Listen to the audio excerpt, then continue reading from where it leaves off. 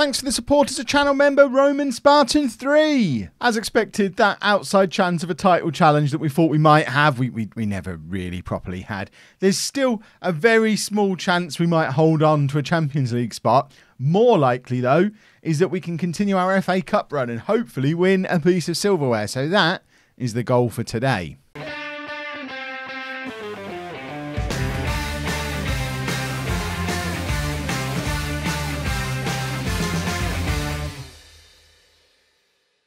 Hello and welcome to part 113 of Bourne Again. I'm Kevin. Coming up on today's episode, we have a home game against Norwich in the FA Cup. I think it's quarter-final?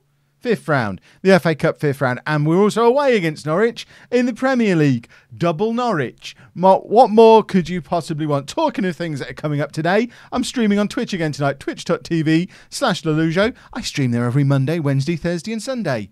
Today is one of those days, if I can read a calendar correctly. Hopefully, I'll see some of you over there. Since you were last with me, as mentioned in the little intro, things have gone wrong. I mean, it was always going to happen. As soon as we started, it was as soon as that happened, as soon as the Crystal Palace game happened, which I think was in the last episode, it just felt like, okay, this is the start of us stumbling a little bit. And then we played Liverpool. Is that the game Gomez got injured in? No, Gomez got injured. A 2-month injury. Or it was supposed to be a 2-month injury. He might actually be back later in this episode. But Gomez got injured pretty much immediately after the Liverpool game. And from there, it did all go a little bit wrong. We lost to Swansea 4-3. We did manage to beat Stoke, but then lost to Brighton, drew against Leeds, lost to Watford. It's not been going very well. Not only have we got the problem with Gomez being injured, but we've also we've got a bit of a Juninho problem going on. He's currently back in Brazil on leave. If you remember, we signed him in January. He's supposed to be an absolute superstar. Signed him in January. He spent the whole of January in Brazil for the Olympic qualifying. He was with us about 3 days before he decided he was homesick and wanted to go back to Brazil again. So he's currently back in Brazil. He did manage to make one substitute appearance on the wing during that 3 days. He wasn't anything special. And I don't know, hopefully he'll settle. He's moaning that I promised to bring in someone to help him settle at the club. He's now lost trust in me, apparently. As part of his transfer, I promised to bring in people to help him settle at the club. I assumed the fact that he's Brazilian and we've already got like 5 Brazilians, that would get the job done. Apparently not. I should have brought in someone specifically from his former club. So he's now unhappy that I didn't do that, and he's struggling to settle in the area. So Juninho might not work out. We might end up just flipping him and selling him on in the summer. There were big clubs interested in him when we first started scouting him, but by the time he came to us, no one else was in for him. And I do worry that perhaps, I mean, he's got a light-hearted personality, apparently. He might end up being an absolute superstar. If I remember back to home last year, I think we had a similar issue with Mira, where he couldn't even get a work permit for his first 2 years. He was unhappy. It looked like he was never going to be any good for us. And then eventually, final year of his contract, seemed to just settle down pretty much as he hit 21. Settled down, got in the team, got a new contract, went on to be a hero. So it might be that Juninho is more of a long-term project. We'll see how things work out with him. We did do some other transfer business before the window slammed shut, though. We sold quite a few players. We already know about Arnautovic going out on loan. We sold one of the youth players who was never going to make it, but two sort of first team regulars from last year have gone. Mile Minic, our new record sale, £27.5 million. He's gone to Leicester. He was another one of these where I thought, you know what? We've got better than him now. He's only played 7 games this year. He only started 2 of those 7 games. Although he was a good regular player for us last year, he cost us less than 3 million. We've sold him on for nearly 30 million, and he's a reserve. Couldn't really turn it down, and it was a similar kind of logic for Quero, who went to Rangers for 9.5 million. Signed him for, I mean, we didn't make much of a profit on him, but brought him in, and he was a solid member of the squad last year. Hasn't really featured at all this year, so let's cash in on him while he's still got some kind of value. And then we used the money that we brought in from those to sign a couple more youngsters. I think we got as far as Juninho in the last episode, but we also brought in Ben Andrews. This one's Marlon Pack's signing, so if this is good, it's his fault. If it's bad, it's his fault. But Ben Andrews came in from Forest for £3.2 million. And also we signed as another youngster, Fadi El Sayed, who's an 18-year-old Egyptian striker. Already got 11 caps for Egypt at age 18. He came in for £725,000. Again, just because he's 18, so he will become homegrown over the course of the next 3 years, as long as we don't loan him out. And in the interests of homegrown players, James Keane, this is a player who we were chasing from back when he left Liverpool. We actually had the same deal arranged that Celtic had when we were down in the Championship, and he chose to go to Celtic. We eventually get him 3 years later for 10 times the price. Obviously, he's not homegrown at club, but he is homegrown in England, which is arguably more important at this stage than getting homegrown at club players, because we need to be able to get 4 homegrown at club players together for a European squad, and I think we could just about do that. But you need 8 homegrown in nation players, and that's where we'll struggle a little bit. But Keane adding to that number means now in our first team squad, that's the wrong button, I don't even know what I pressed there. What have I? I'm on the wrong drop down. If we go to our homegrown players, so homegrown, looking for homegrown in nation, we've now got 1, 2, and Nautovic is another one. So 3, 4, 5, 6, 7, 8, with one more. So Amlang becomes homegrown at club this summer, so he could then go into that 8 as well. So we could potentially let one of these leave. Obviously, in these 2, we've got Oatway and Robinson. Robinson, I think we're going to have to buy just for homegrown reasons. Oatway probably won't be here next year. So Amlang joins that number. So, I mean, there's strong arguments for not selling Arnautovic and not selling Reed, who is also keen to leave because he's not getting any game time. Sir Alan Hardy as well in that number. But we need to either bring in some homegrown in-nation players in the summer or keep this little group of players so that we can at least get something resembling a first-team squad for if we're in Europe next year. And it is looking pretty likely that we're going to be in some flavour of European football. We are clinging on to a Champions League spot. I mean, yes, we're still in second place at the moment, but Man United level on points with us with a game in hand. City only 1 point behind us now, although we've got a game in hand on them. And Arsenal only 5 points behind us, as are Chelsea, and we are in terrible form. If we have a look at the form table, no, not the season preview, somewhere you can look at form. Last 5 games, we are down in 16th place, and everyone else who's trying to chase us is doing really well, apart from Arsenal, who are also crumbling a little bit. But I would suggest we're more likely to be in the Europa League than the Champions League. But we will see how things turn out. Let's go and play Norwich, because the main priority is to try and win the FA Cup now. If we can win the FA Cup, regardless of where we finish in the league, I think that would be considered a good season. So we're going with Mazinho in goal. I know I said Sir Alan Hardy was my FA Cup goalkeeper.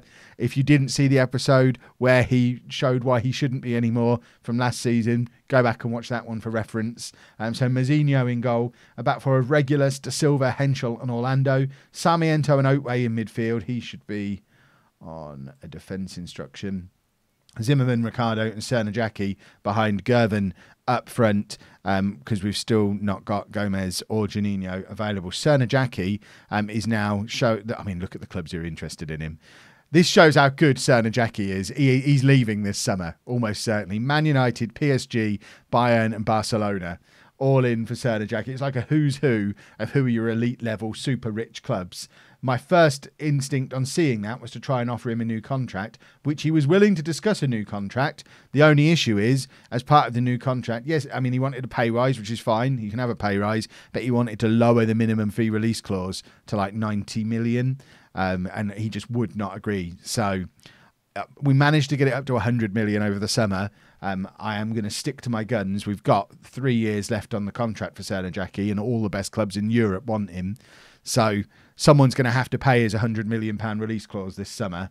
And I think it's probably going to happen, which is both exciting and a little worrying. I'd say it's arguably more exciting than worrying. We're little old Bourne. We're not supposed to keep the likes of Cernajacki at the club. 3, 4, 5 years down the line, when we get players like that, yeah, we're trying to build a team that's going to win the league. At the moment, we've got a 12,500 capacity stadium. We've never played a game of European football. Yes, we're bringing in lots of wonder kids, but a lot of them are with a view to moving them on for big money and using that to keep us afloat financially. We'll just have to make sure we go and find the next Cernajacki wherever he might be. I think the chances of us finding another one that good are probably fairly slim. Norwich are now 1-0 up against us as well as our poor form continues. I am going to be very sad if we get knocked out of the FA Cup just because it's happened to fall at a time when we're struggling. I mean, it shows just how much we rely on Gomez. It's Serna Jackie who's getting all the headlines and getting all the interest from the big clubs, but Gomez is the one where as soon as he's not been available, our form has just disappeared. We absolutely rely on his goals, and without him there banging in almost a goal a game, we do not look like the same team. Gervin, not the answer, it seems. I guess I could give Amlang a little bit of game time to see if he might be. I mean, you saw from the schedule that Amlang has played a few games as well, and I mean, he's scored more goals than Gervin, but doesn't look any more threatening. He's neither of them are Gomez, and I don't think either of them are ever going to be Gomez. I think Gomez is a bit of a freak, because even in the comments section, it's a rare thing we all agree on. Nobody can see from his attributes what makes him as good as he is. He's just obviously got some kind of special combination of hidden attributes where he's just one of these players that comes along every now and again who there's no logic behind how well he plays. He just is. He plays well above what his attributes suggest he should be able to do. Similarly, he plays well above his star rating level. So he's just got something that makes him a little bit special in the match engine, even though looking at him, it's not massively obvious what that something is. The advantage of that is that it means the big clubs aren't showing any interest in him. So he's potentially someone we could keep for a long, long, long time and just have him banging in goals for fun for a long time and nobody really noticing he exists, which would be the perfect scenario, really. If all players were like that, we'd win the Champions League within the next 2 or 3 years because we wouldn't have to sell anybody. Right, we are... here's me talking of winning the Champions League, and we're struggling to get past Norwich. Zimmerman now on this left-hand side plays it back to Sarmiento, who finds Ricardo. Ricardo over the top to Regulus, who's on the overlap here. He's got Gervin and Serna Jackie in the middle. There is Serna Jackie, and there's his 8th goal of the season. Now, bearing in mind, this boy hadn't scored by Christmas because he was out of form and injured. You can see just how much he is stepping up to try and fill the void left by the absence of Gomez. He's been the best player on the pitch every single game since January, and he's scoring a lot of goals during that time as well. And it's now Bourne 1, Norwich 1, as we cruise towards half-time and try and come up with a plan to get us ahead in this game in the second half. Or could we do it just before? Serna Jackie with the corner. The ball's bobbling around in the area. Sarmiento is the one who applies the finish. And I was going to say it's a little bit against the run of play, but actually, looking at the stats, we've dominated everything. We've had 4 clear-cut chances to their none. They've only had 1 shot on target, and they scored from it. We've dominated everything, and I think that's actually just what we've deserved. And it's a tidy little finish from Sarmiento in the end, and it's 2-1 at half-time. Well, that might be the longest half-time break anyone's ever had in history. The doorbell rang just as half-time was happening, and I ended up taking delivery of one of these, which is a floodlight that I'm going to be using to light my stream backgrounds, but it doesn't have a plug on it. I've never wired a plug, so I ended up on a wild goose chase that is involved going to buy... This is a reason to watch the stream tonight, rather than... Forget the cheap little plug at the start. If I'm streaming tonight, it means I didn't set fire to my house setting that up. And if it works, you'll be able to see some cool lighting. Or hear the story for why the cool lighting didn't work and how I electrocuted myself and spent several days in hospital, probably. Right, Zimmerman to Ricardo. Gervin, we still haven't decided what his actual name is, but there he is with a goal. It's his 5th for the season. I said he's not much of a goal scorer, but I'd be surprised if he started 5 games. So he's actually not doing too badly.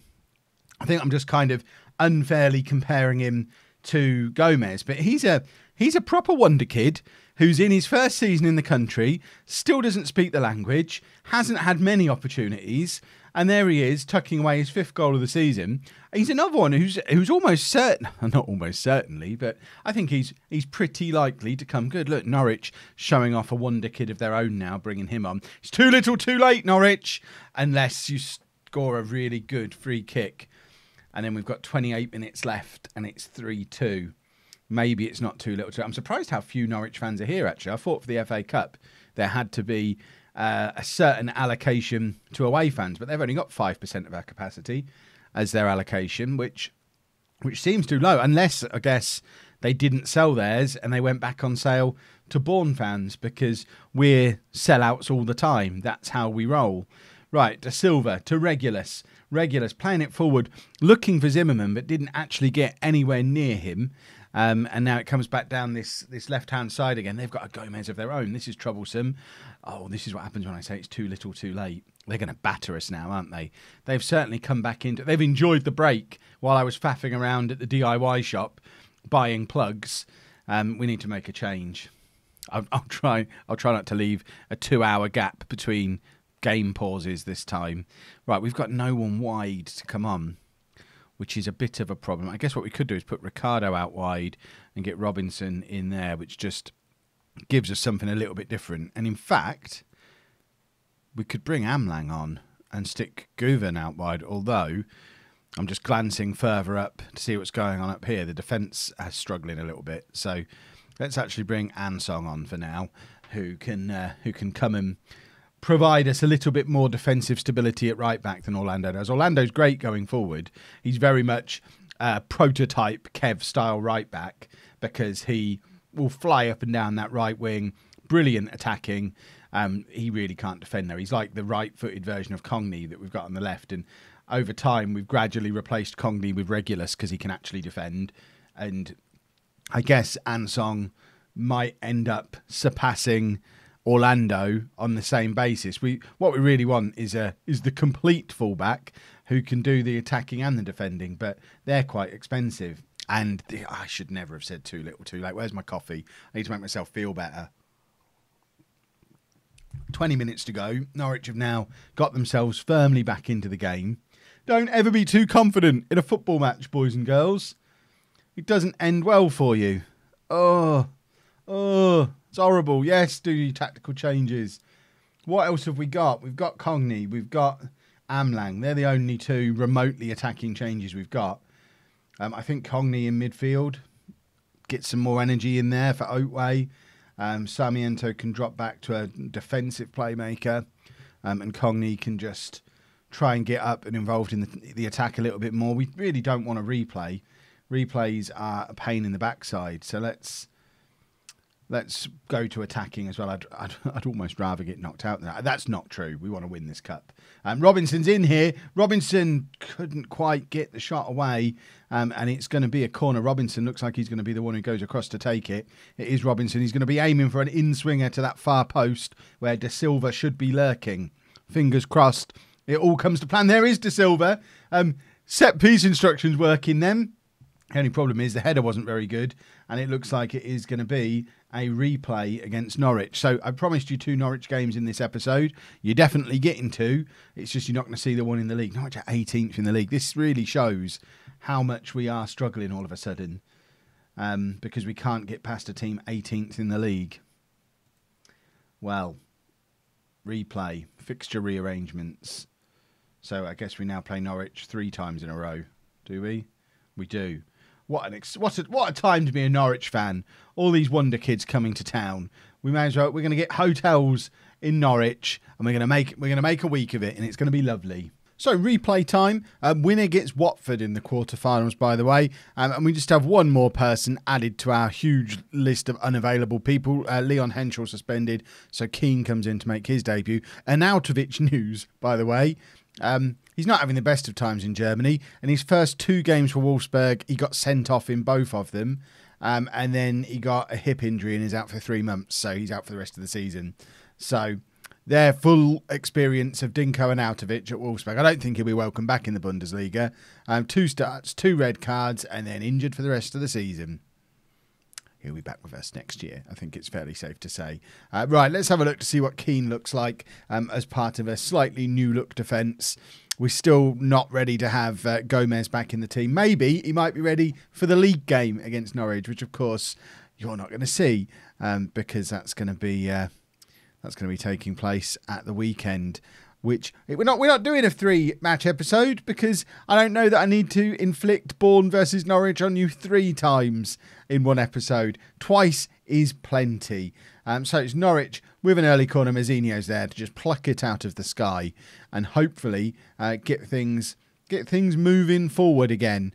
Zimmerman picks it up on the left-hand side from the goal kick. The highlights continuing here, which suggests something is afoot. Cernajacki drifting past his man. That's a weird choice for a save from the Norwich goalkeeper, just kind of letting it hit his shin and then spent a little while trying to work out what to do with the ball once it was there.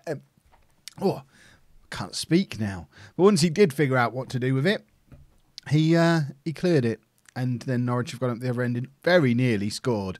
But thankfully, the ball has ended up being cleared. But it's Norwich again with a throw. They're doing the long throws as well. Long throw cheats. How dare they? And they're trying to get the ball back into the air again here. And it was coming. They'd had all the early chances. And there is the first goal for Norwich. Very, very sad.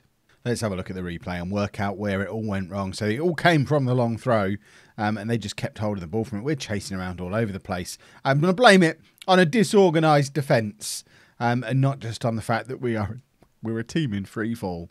We're just desperately hoping for our star man to come back before we fall even further. They've got a free kick now on the edge of the area. Mazzinho, please just make the save.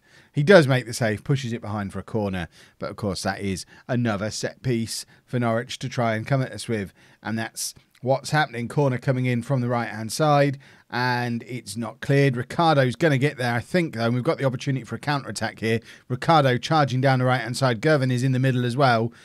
Zimmerman, I'm hoping, has come up to join them both. Cross comes all the way over to Regulus, who's joined in the attack. He crosses it back again. Cernajacki's there, but it is straight at the goalkeeper, and that's twice now Cernajacki has had chances to score, and just they've gone straight at the goalkeeper. I was going to say straight into the goalkeeper's hands, but of course the first time he just let it hit him in the shin. Orlando now hurls the ball into the penalty area. Cernajacki's there again, and I don't even know how that one's not gone in. That must have hit the post. We have been chalked up with having won woodwork, so he's hit the post there now. Cernajacki getting closer and closer to a breakthrough for us. Keane now looking to give it back to the man himself, who plays it into Gervin, who's in behind here. Also straight at their goalkeeper. That's our first clear-cut chance of the day, and it was just not even close to being taken. It was pathetic what we did with that. And now Norwich, just before half-time, trying to extend their lead and grab our goal just before half-time, just like we did in the first match, and they shoot from range, but Mazzinho is equal to it. And at half-time, we're 1-0 down and in very real danger of getting knocked out of the FA Cup in the fifth round. I think that's what we're playing in. Cernajacki's having a terrible game. I think that's more a reflection that he's missed several chances rather than he's been awful. He's been our most dangerous-looking threat. I think sometimes the ratings in this game leave a little to be desired. You get the same thing with goalkeepers. They only have a good game when you lose 6-0 because they're involved in lots of action and make lots of saves. Right. We don't really have... Right, we're going to bring Amlang on and stick Gervin out on the right-hand side. Just get Cernajacki off. He was getting tired. He's not playing well. We don't want to ruin his confidence for the rest of the season. It is more important that we do well in league games and have a cup run, because we've got the opportunity to force our way into Europe, which, of course, because of the glitch on the database, winning the FA Cup won't get us into Europe anyway. So it's not actually as important as it would be maybe in another year. But let's go attacking anyway. We've got to try. We've got to try and win it. We want some silverware. Bourne have never won a proper competition, like a top-tier competition of any kind. This could be a first big boy trophy to go in our trophy cabinet. I'd like to demand more, but I'm not being given the option to do it. It's Orlando to take the throw, hurls it forward, and all it does is leads to a Norwich counter-attack immediately. There's their second goal, and this hasn't gone to plan today, boys and girls. Oh, dear. Oh, dear. Well, ball over the top. Same old story. If you've been watching the channel for a few years, you'll recognise that goal. We concede it all the time. Right. Let's get Cogney on then. He can play on that right wing. Not the ideal position to bring him on into.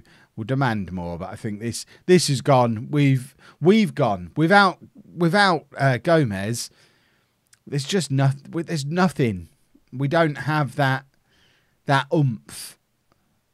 And they're in again here. And I mean, if Norwich had been a good side, they'd be home and dry. I mean, they kind of are with 2 minutes to go at 2-0. But we've not looked like threatening. As soon as it was clear Serna Jackie was having a bad day, it was pretty clear we were going to have a bad day. We really, really need Gomez back and quick. I think he will be back for the next game, actually, because I think there's an international break coming up. No, there's not. It's just I was going to say weirdly a weekend off, but I guess that's when the quarterfinal would be played. Maybe. How close are we to messing up the league? Just cross everything that in tomorrow's episode I'm showing you as securing Europe. We're probably going to come through to... We might do the last 4 episodes over the next couple of... Last 4 matches over the next couple of episodes. He's going to be tight for European qualification. Unless we get to that Man City and Chelsea game and we're down in 7th because we've lost every game. In which case I'll just come back for the last couple. It's not been a good run of form. If you've enjoyed that, please make sure you leave a nice big thumbs up on there for me. Subscribe to the channel for daily Football Manager videos. And thank you very much for watching.